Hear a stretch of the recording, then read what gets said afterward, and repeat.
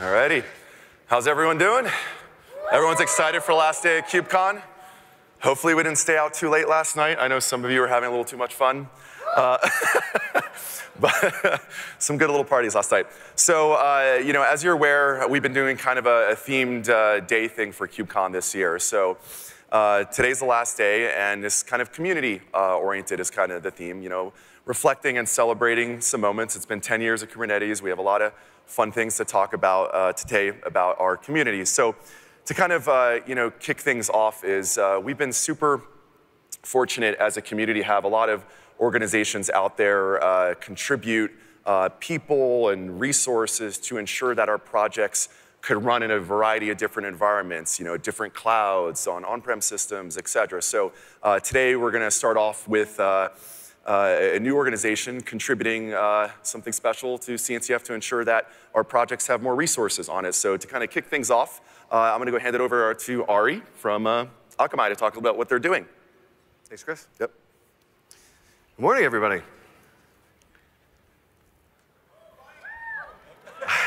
That's a little bit better, thank you.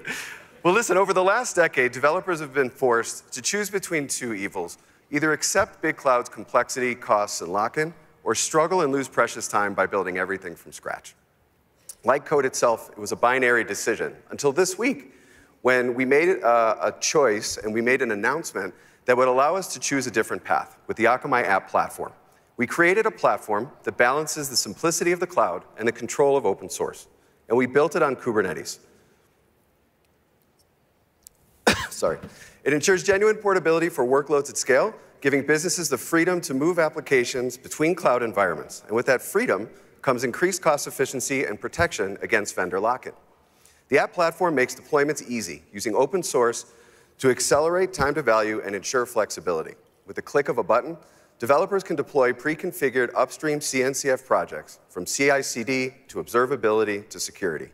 And a catalog of golden path templates streamline how developers build and deploy their applications. It's an example of Akamai's commitment to open source and the CNCF community. We're proud that our employees participate as tag co-chairs, and our developers actively contribute to projects that help businesses and developers scale their applications. We've also pledged $1 million to help projects scale their operations. This includes projects like Flatcar. Akamai has made upstream contributions to the Flatcar community and are investing to qualify Flatcar as an officially sponsored platform on the Akamai cloud. And now that Hyperlight has been announced by Microsoft, we're super excited to give it a try on our platform and see what the community thinks. If you haven't used the Akamai cloud, or if you knew about Linode before, and you want to see how Akamai has been investing to expand our cloud platform with exciting new products like the app platform, then I encourage you to sign up for a free account and give it a try. But to hear more about Flatcar, I want to bring Andy up. Great. Thanks, Ari. And thanks very much to Akamai as well for that amazing donation of resources to the community and to the Flatcar project. And it really is great to hear about Akamai's use of Flatcar.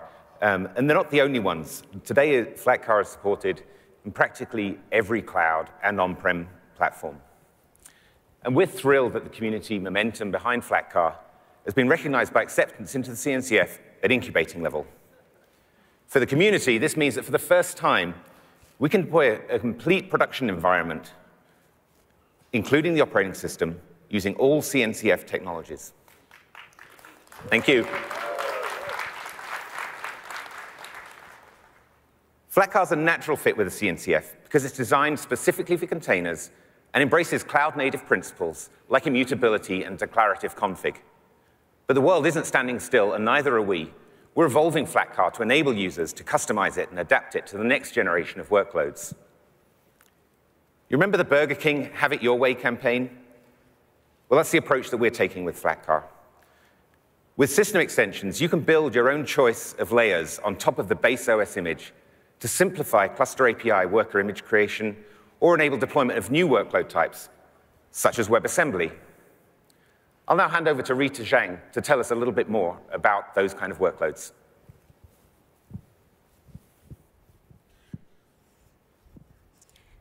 Thank you. And Andy, you are absolutely right.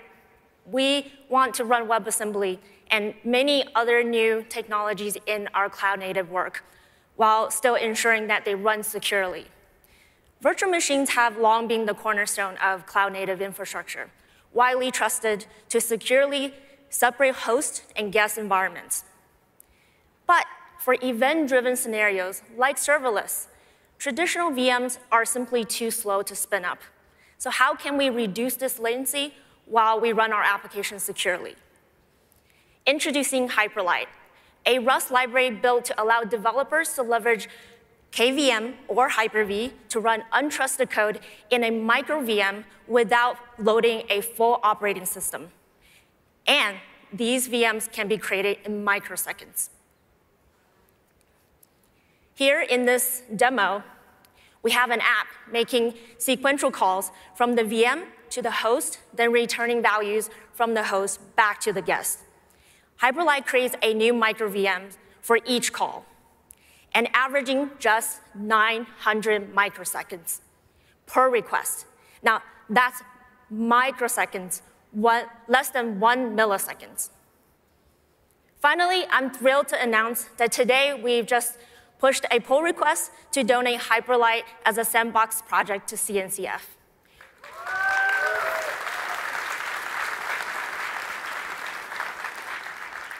We invite everyone to check it out, explore it, and I can't wait to see the innovative ways that you will leverage Hyperlight in your own projects. Thank you. Thank you, Rita. So, one interesting thing about our community is, it's very, very large, right? Kubernetes is turning, essentially 10 this year. It is really the second highest open source velocity project behind Linux, which is 33 years old. Has a little more age on us. But it's truly evolved very, very quickly, and our community is extremely vast and global, right? We do a bunch of KubeCons all over the world and meet people all over the world and try to get them trained and up to speed on cloud-native technology. As part of this, we have a great report that we've put together, kind of celebrating Kubernetes turning 10 and talking to both users, maintainers, and so on, and kind of sharing how they've benefited from Kubernetes during the last decade or so. So you could take a look at this. You could check out this wonderful report that we put together, take that little QR code to kind of get full details. As I mentioned, truly one of the largest global open source communities out there, spanning 193 countries, over 250,000 contributors. And I've had this, job basically since the beginning of CNCF, and I've traveled all different parts of the, world. And, one of my kind of favorite, trips I've had was up in Lagos in Nigeria, meeting some of the African community that we had out there, and it was definitely a fun experience. Meeting some of our ambassadors out there, learning what's happening out there, and I was definitely inspired and thought that we could do a lot more out there with all the passion that I saw. So I'm happy to introduce a new partnership that we're launching, and I want to introduce Ross next from Andela to talk about a little bit what we're doing to ensure that cloud native continues to be global. Here you go. Thank you, Chris. Okay.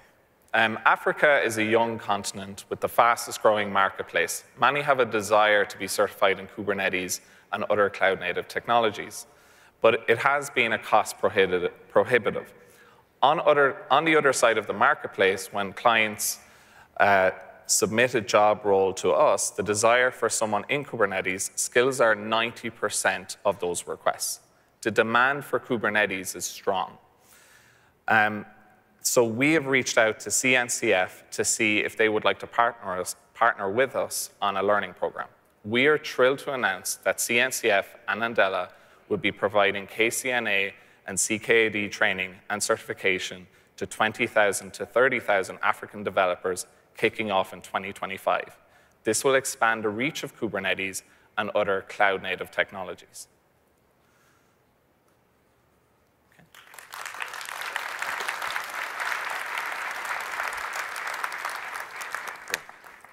Thank you, Ross. I'm truly excited. It's super fun. We have as I mentioned before, we have a growing community that is in Africa. We actually have a KCD Ghana coming up, but we have about 800 community members out there, and things are kind of continuing to grow. So I encourage folks out there, take advantage of this program and continue to make Cloud Native global. So going to make a couple more announcements before we kind of kick things further off today. So a big investment, in CNCF has been trying to train more and more developers to get up to speed on Cloud Native. And historically, obviously we had a large focus on Kubernetes because that was our first project. That's kind of where a lot of the initial resources went. But as CNCF has grown to over 200 projects, we have other very, very large, communities out there such as Prometheus, Envoy, OpenTelemetry, and so on. So recently, we've been investing a lot to bring new training and certification out there to kind of meet the demand of folks that are wanting to learn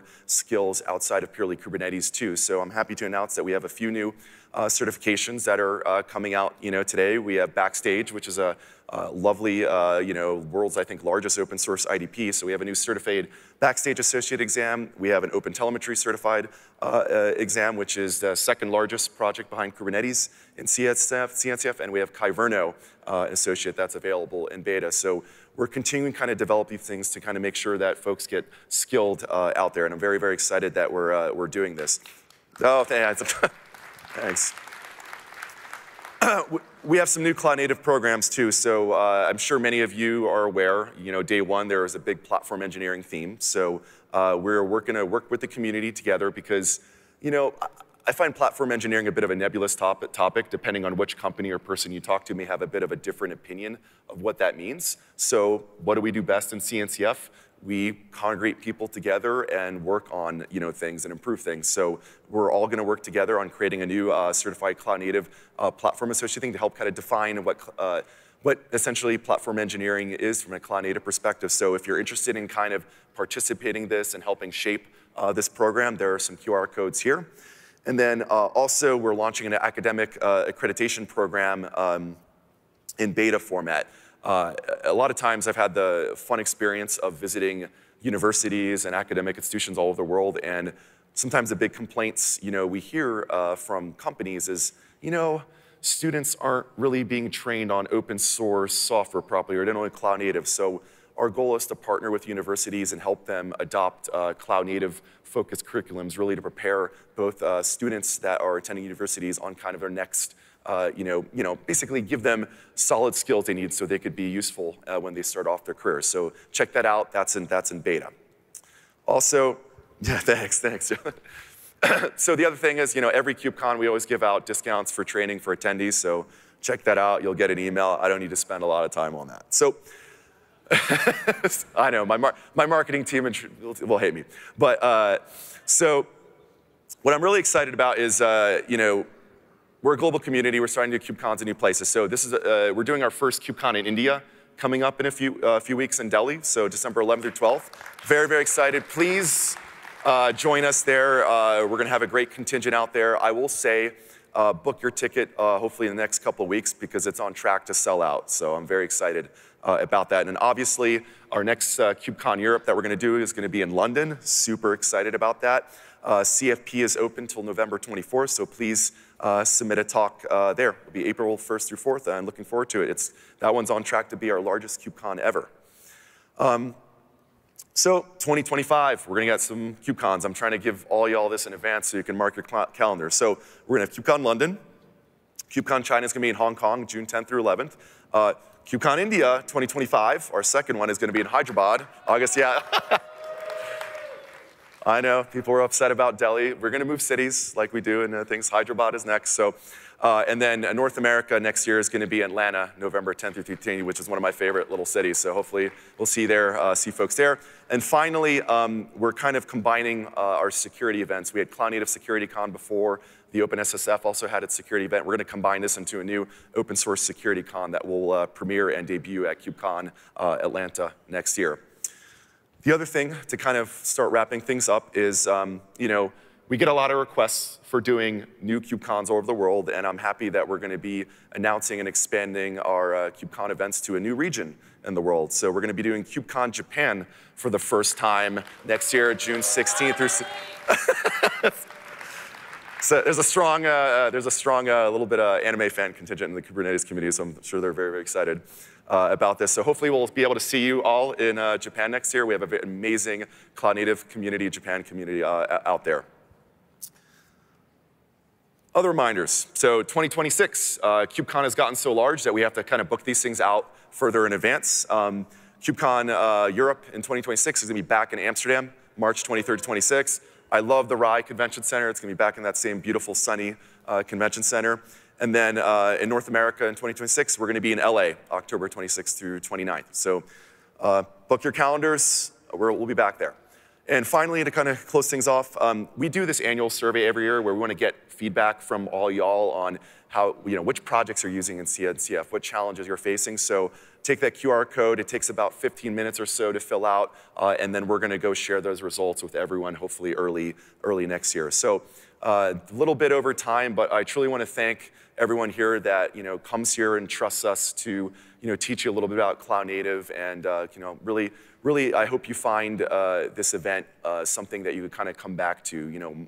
From my perspective, helping organize this, all I really want people to do is, look, learn something new, make a couple friends, and if you do that, I'm super happy and that's kind of what I think KubeCon's all about. So thank you for attending, and we'll kind of get the program moving. So thank you all, and let's get going.